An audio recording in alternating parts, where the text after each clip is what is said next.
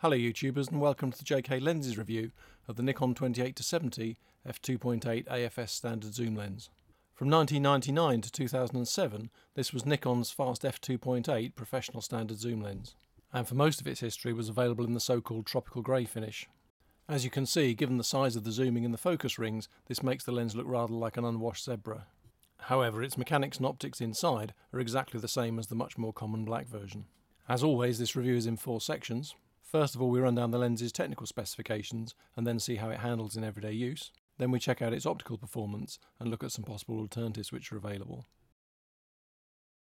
As with all of Nikon's fast f2.8 standard zoom lenses, the idea of this lens is that it will allow you to leave your 28, 35, 50 and possibly 85mm fast prime lenses all at home and just carry this one lens. Starting at the standard 50mm focal length, you can zoom into the very beginnings of telephoto at 70mm, and you can also zoom back to the usefully wide 35mm focal length, as well as the wide-angle 28mm setting.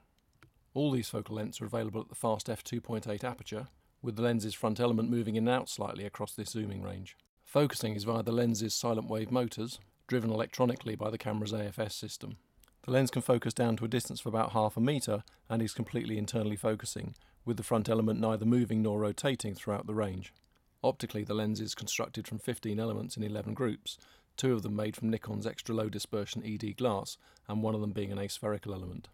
The lens is a very substantial unit, being nearly 90mm in diameter and over 120mm in length. With its large metal body stuffed full of expensive glass, it tips the scales around a very noticeable 900 grams. As with many of Nikon's professional lenses, it takes 77mm filters. As you probably guessed from the pictures of this lens mounted on a camera body, this is a very large and heavy lens. To be fair, this kind of comes with the territory, as all of Nikon's fast f2.8 standard zoom lenses are very sizable units. When mounted to one of Nikon's professional DSLR bodies like the D3, this lens represents about 3/4 the weight of the body, which actually results in a system which is quite well balanced for hand holding. When mounted on any smaller camera body though, it is going to result in a fairly front heavy system. All the controls fall nicely to hand, but after a day of hand holding and carrying, it's not a lens you're going to forget about in a hurry. Starting our tour of the lens at the lens mount, we're reminded that this is one of the earlier AFS lenses with its mechanical aperture ring. It also has a tiny switch to allow you to lock it into the minimum aperture position for camera bodies which set the aperture electronically. Next along the lens is the generously sized zooming ring with its firm but positive action. Like many of Nikon's professional zoom lenses, the entire zoom range is packed into about 90 degrees of turn, making zooming this lens in and out a speedy business. Although it's easy enough to turn with one finger, it's clear that it's moving quite a few elements inside the lens. This is also clear at the front of the lens, where it gains several centimetres in length as you zoom out to the 28mm setting. In actual use, however, this is completely hidden by the large and deep lens hood. The control panel of switches on this lens is a very simple affair with just a single switch to select between AFS and manual focusing. When the switch is in the M position, all autofocus is disengaged and the lens is focused by turning the focusing ring. In the MA position, it's focused electronically by the camera through the AFS system, which can be instantly overridden just by turning the focusing ring. The focusing ring sits towards the front of the lens and, like the zooming ring, is a very comfortable thickness to use. Although it can easily be turned with one finger, it has enough inertia to ensure that it stays put when necessary. At the front of the lens, around the 77mm filter thread, is the bayonet mounting for the large HB19 lens hood. Although this substantial lens hood does an excellent job, as you can see from the pictures, it makes a thick lens over a centimetre thicker and almost half as long again. As we've said many times before on this channel, all zoom lenses are trying the impossible task of replicating the performance of a bag full of prime lenses, and consequently have to make compromises somewhere. The path chosen by Nikon's 28-70 f2.8 lens is to put optical quality right at the top of the design priorities, and to pay the price quite literally in terms of size, weight and price tag. If you're looking for a cheap and cheerful pocket-sized lens with adequate optical quality, then you're clearly watching the wrong video. Having grumbled all the way through the handling section about the size and weight of this lens, the payback definitely comes in terms of its near-to-prime lens optical performance. Images from this lens are impressively sharp, particularly for a zoom lens, with the only possibility of a criticism being perhaps the very tiniest amount of softness in the very corners and only when the lens is wide open at f2.8.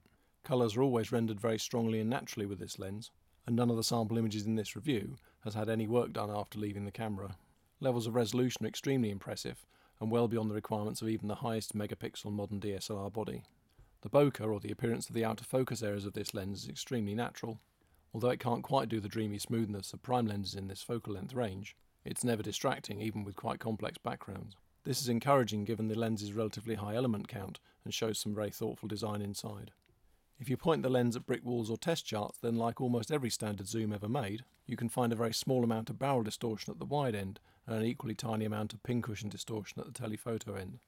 However, it's clear that an awful lot of effort has gone into keeping these two characteristics of standard zooms to an absolute minimum in this lens. This is one of the reasons why I like this lens and often think it's worth the effort of dragging it around in place of a couple of tiny prime lenses. In shots like this, for example, where the very last thing you'd want would be the slightly curving horizontals at the edges, which you'd get with so many standard zooms. This is why I'd normally try and take shots like this with a prime lens, but the 28-70 has done an excellent job in terms of pretending to be a high quality prime lens. There's more good news in terms of the other areas of this lens's performance. Autofocus speed is fast and confident when mounted on one of Nikon's Pro standard DSLR bodies, and standards of build quality are arguably the highest amongst all of Nikon's f2.8 standard zooms. If you're after a Nikon f2.8 standard zoom lens, then this list shows you how the 28-70 fits into the various alternatives which are available. In a sense, all the lenses on this list are an example of Nikon providing their special magic for their professional users, as they all provide close to prime lens quality across the whole zooming range at f2.8. However, the difference in price between the cheapest and the most expensive lenses on this list is quite substantial, producing some definite peaks and troughs in the value for money spectrum, and these are certainly worth knowing about if you're in the market for this kind of lens. Although the list of features for each of these lenses varies wildly, if we drew a chart of optical quality, then it would be pretty much a straight line across all of them. Providing close to prime lens optical quality across the zoom range at f2.8 is a problem which Nikon had pretty much nailed from around the late 1970s. It would not be true to say that the very latest lenses on this list have hugely better optical quality than the very earliest manual versions, although they obviously boast a much wider range of up-to-date features such as autofocus and vibration reduction.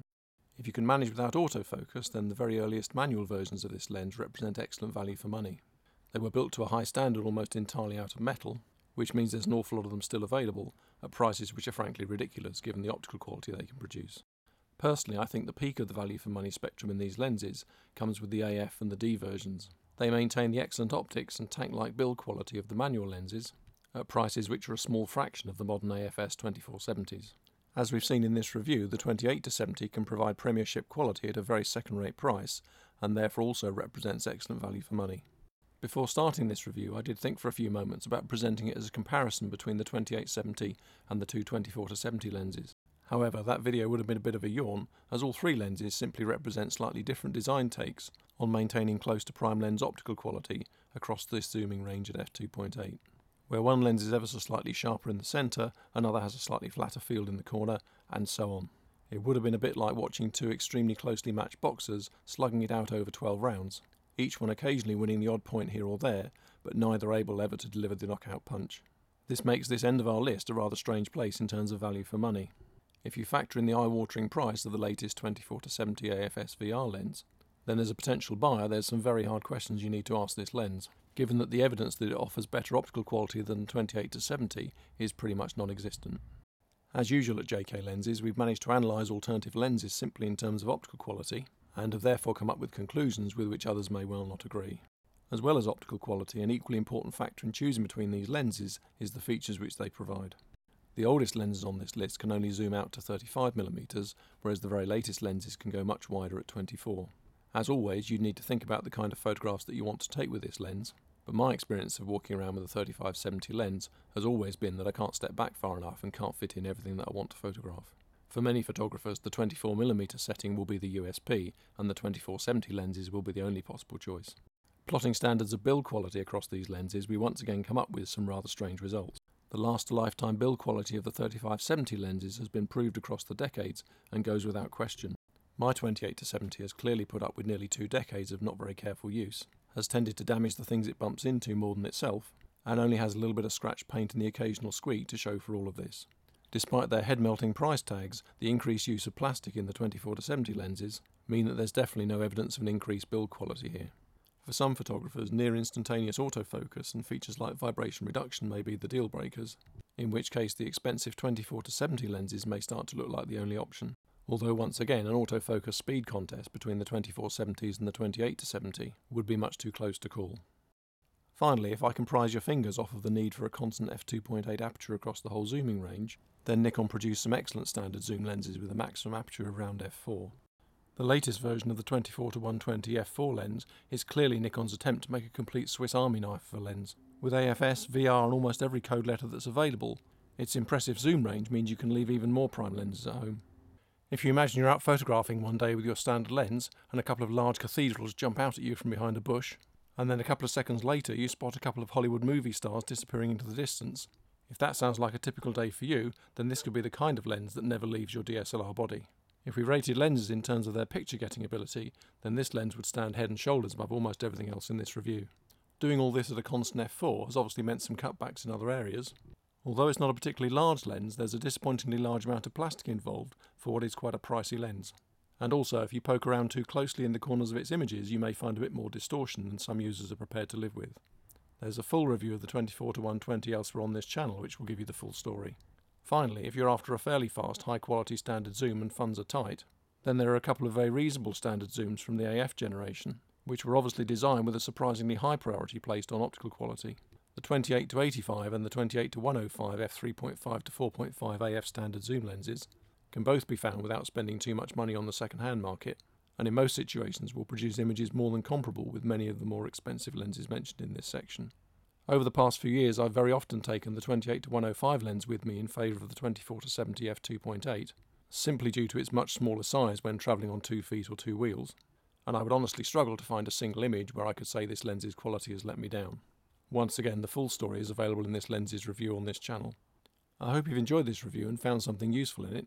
If you have any relevant comments, opinions or experiences, then please type them in the box below, and as always, very many thanks for watching.